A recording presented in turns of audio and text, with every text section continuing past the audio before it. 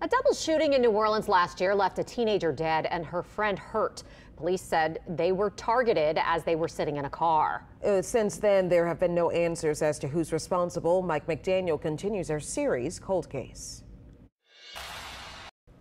Kimberly Gentry never thought one of her kids would be the victim of a violent crime. She says they're just not troublemakers and had no reason to believe when one of her daughters left home with a friend, she'd never come back. A double shooting during the afternoon has left the family pleading for answers. I picked it out. I got it made for her, but she kind of went with the design. Kimberly Gentry still has the prom dress her daughter wore as a high school senior. It was a time of celebration. Gentry says her daughter was looking forward to the future. But a year and a half later, 19-year-old Paige Torregano was killed in a double shooting not far from her New Orleans East home. Someone called and said the car Paige was in got shot up. It happened back in September outside a tire shop on Chef Highway in the Plum Orchard area. Gentry says her daughter was getting a tire fixed with a friend. That's when police say several men opened fire. My 15-year-old daughter said, "Mom, don't come here. They have yellow tape everywhere." Gentry says Torregano was still in the car when she got there, but police wouldn't let her see her. They asked me, did she have a butterfly tattoo on the side of her leg? I was like, yeah. They was like, that's her. Torregano died at the scene. Her friend was shot in the head but survived.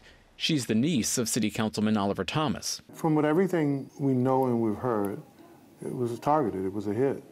It wasn't her car, but they still targeted her. Not knowing who they are is the hardest part. Every day I'm scared because I don't know. I don't know if the person next to me in the grocery store is the person or the gas station. It's hard. I live my life every day in fear because I don't know. Gentry also doesn't know much about the investigation. To this day, she still doesn't know how many times her daughter was shot. I never went and got the autopsy because I don't want to read it. The autopsy will tell me, but I just never went to get it because I don't want to, I don't want to read it. It's hard.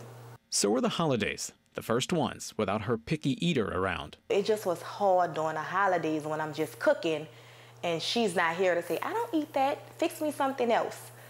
It's hard. Torregano was the second oldest of 5 kids. This is a baby picture of me and her. She was really close with her younger sister, Dakari Young. We just did everything together. They had a tight bond. The simple things meant the most. She'd take me with her to get something to eat. She'd want me to just come lay in the bed with her and watch movies. Like, she always did my hair like every week. Torregano was in cosmetology school. She loved makeup and wanted her own business. She's just like this tomboyish girly girl. Like, she wouldn't wear heels, but she'll wear tennis shoes, but she kept her makeup done and her hair done. But with the tennis shoes, not the heels. This is her closet. I still have her stuff in bins. Gentry has now moved her family out of the city and even made space for Paige. When back in the city and around that tire shop, she relives that day. When I go, I see the car. Even though it's not there, I see it. Almost 8 months after losing her daughter, Gentry hasn't lost hope. I'm not gonna stop fighting until I get justice. She was an innocent little girl, and he just stole her life away. There's a $5,000 Crime Stoppers reward in this case. Paige's mom is now working to create a network of moms who've lost children to violent crime in hopes of supporting each other and bringing awareness to the problem. Mike McDaniel, Eyewitness News. So sad. We'll have one more cold case story from Mike tomorrow.